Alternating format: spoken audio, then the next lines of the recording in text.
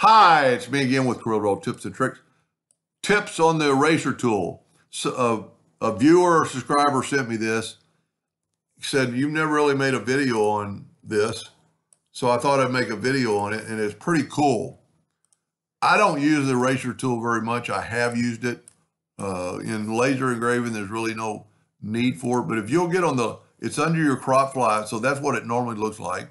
Go down here to eraser. You have round nibs, you have square nibs. You could change the nib size.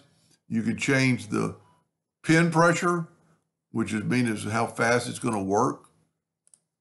You can rotate it. Now, if you have a square one, see our nib is square. Well, let's rotate it to 45 degrees.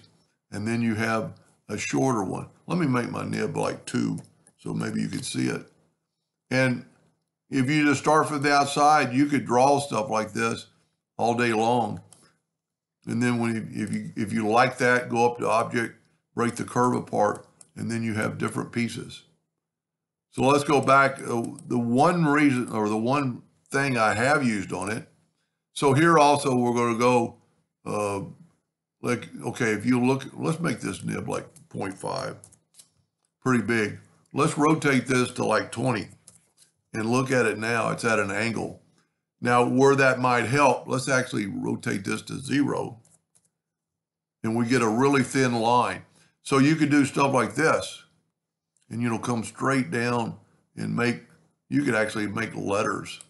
But the one thing I have used on it is to make stencils. Let's say if you've got an A and you want, the best thing you could do is go to object, probably convert it to a curve. And let's go back to the eraser tool. Let's take away this, make it even. Let's make our square, and that's too big, so we'll make it 0.3.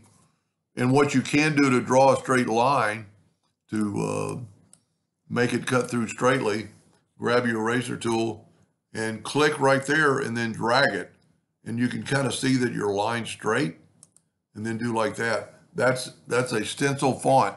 If we look at it, if you were going to cut that out, let me get back, make it red. So that, of course, I didn't get perfectly, well, I'm pretty close, but you could always take your nodes and align them. So you could go here and go align nodes vertically, and see it just moved it over just a little bit. It made it perpendicular to the other one. Anyway, so play around with the eraser tool. It's pretty cool. I should probably start using it more. I mean, like if we go 45,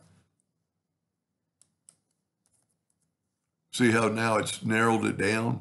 And then let's go back to 90, but then let's turn this to 25. And see, you get it at an angle. So you could, if you were drawing and wanted to come in at an angle, you could make it look pretty cool. Anyway, that's something you just really have to play with to learn. But I thank that viewer or subscriber for reminding me that I've never really done a good video. Well, maybe this isn't a good video, but on the eraser tool. Anyway, I hope that helped a little bit. Thank you for watching.